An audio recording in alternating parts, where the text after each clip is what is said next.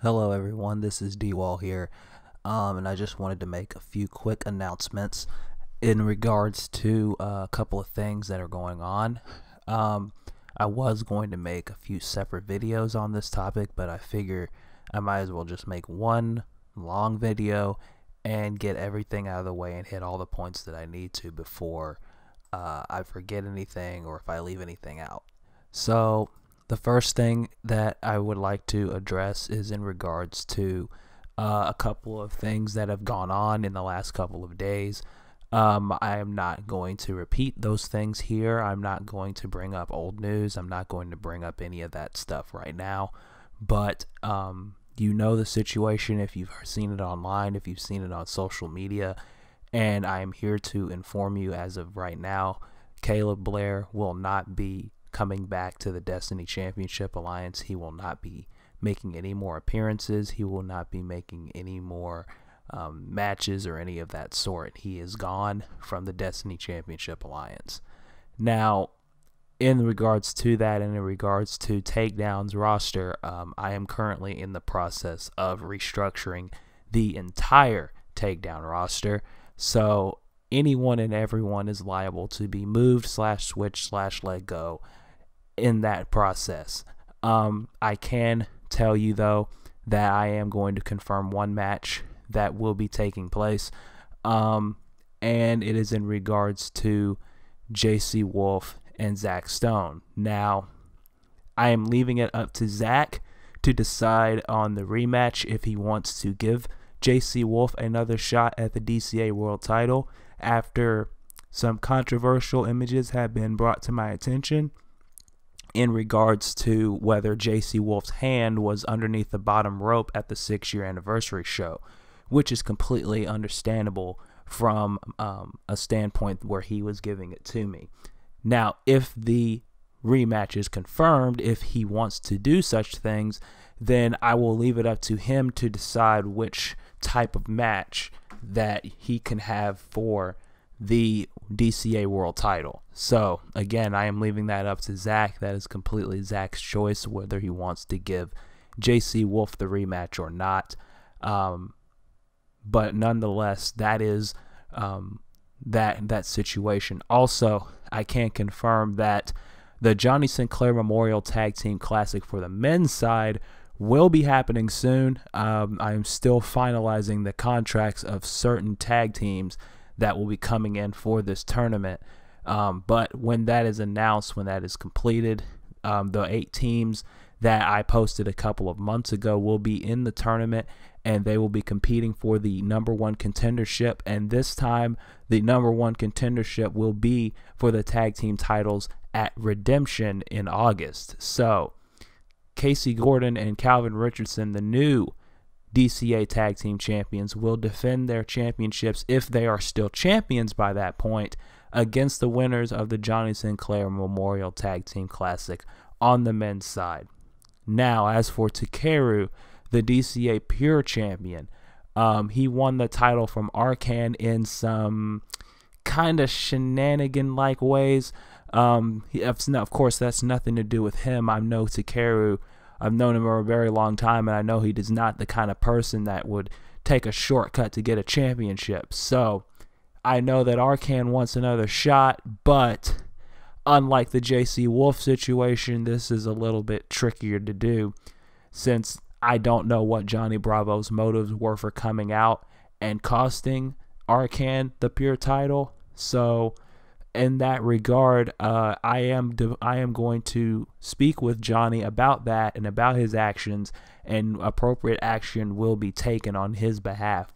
However, in regards to the #1 contendership for the Pure title, that will be taken care of on Takedown, where we will be starting a tournament to decide a fatal 4-way contender for the championship.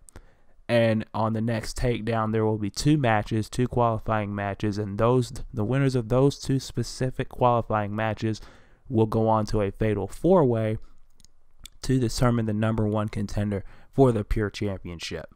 Now, one last thing. The Celestial Champion, Travis Touchdown, he defended the championship in rather controversial circumstances once again at the 6-year anniversary show when him and Aaron Anderson were both counted out on the outside. Now this would rather in other circumstances, this would mean that Travis would get another match with Aaron Anderson, and Aaron Anderson would rightfully get a rematch. However, after the match, Aaron Anderson decided to assault the DCA Celestial Champion, and then after that, Johnny Gat decides to come in and assault Travis as well. So I am currently looking into Aaron Anderson's case and why Johnny Gat actually decided to show up and attack Travis as well. So there is no number one contender in any sort for the Celestial title right now. Travis is still the champion. I have no clue who a number one contender is, but I will let you know the moment I get an opportunity to for that championship. Now, taking it away from DCA business for just a quick second, I'm going to move on to the other sort of business that I take care of, and that is Queens of Wrestling business. Now, I know a lot of people have been tweeting me and emailing me and texting me and asking me, D-Wall, what the heck is going on with the Queens of Wrestling Championship picture? What is going on with the title? Who is going to face the champion at Prestige? Well, I'm here to answer those questions. First off, we already know the tag team title situation. Skyward Twilight will defend the Queens of Wrestling tag team titles against Sylectra. That's already confirmed.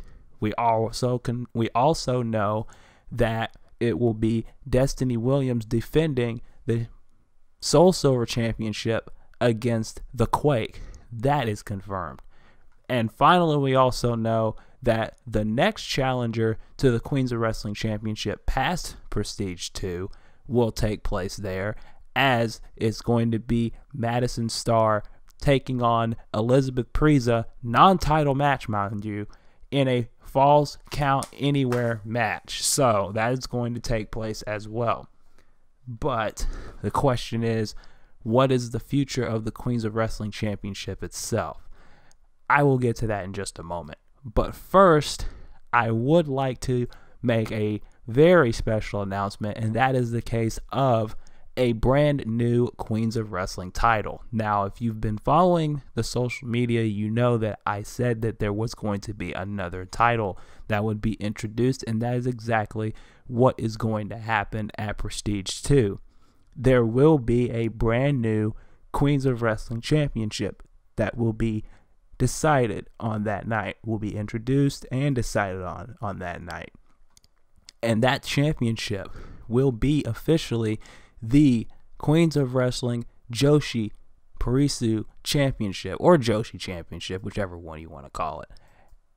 And I have four great talents already lined up to decide the first ever champion, We have Rainbow Mika, Mayu Iwatani, Danny Gibbons, and Ayumi Otonashi. Those four women will compete in a fatal four-way, one fall to a finish. Actually, yes, one fall to a finish contest, and the winner of that match will be the first ever Queens of Wrestling Joshi champion. That will take place at Prestige 2.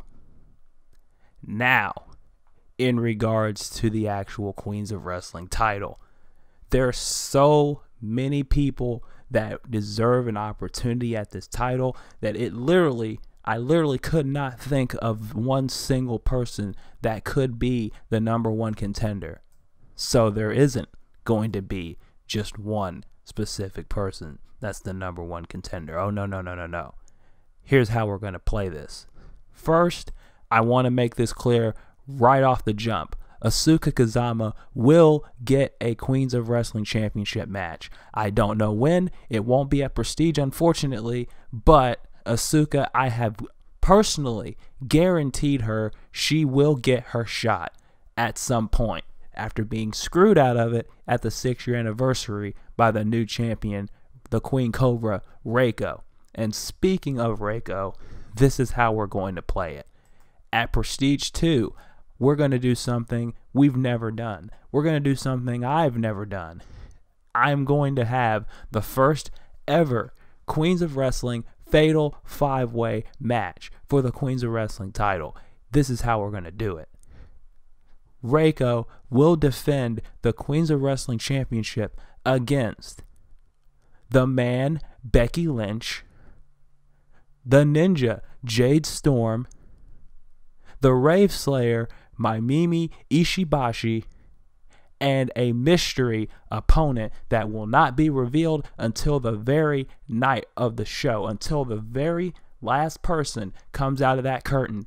Then you will know who the next challenger is after that. So, Reiko, Becky, Maimimi, Jade, and a mystery fifth woman in a fatal 5-way match for the Queens of Wrestling Championship at Prestige 2. That's how we're settling it. Hopefully, that solves everyone's issues. Hopefully, that solves everyone's problems.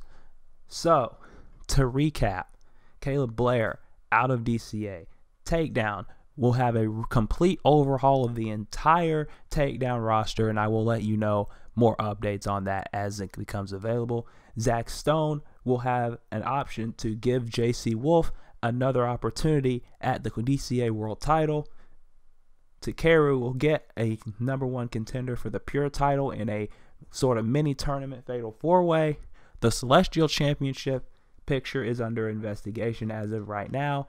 Queens of Wrestling Championship, the Joshi title will be on the line. First time ever at Prestige 2.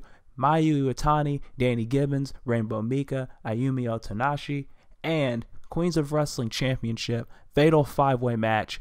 Becky Lynch, Maimimi Ishibashi, Jade Storm, and a mystery challenger, all to challenge Reiko for the Queens of Wrestling title. And don't forget, there will be brand new Queens of Wrestling belts to be presented to the winners of these matches at Prestige 2. And don't forget, the very first match of the Queens of Wrestling tournament will take place at Prestige 2, and I will let you know on social media exactly which match that will be. So, with that said, thank you guys for listening to this short little video, the short little update video, even though it's not really short, it's really going on 13 minutes now. Thank you guys so much. This is D-Wall, and I will talk to you guys later.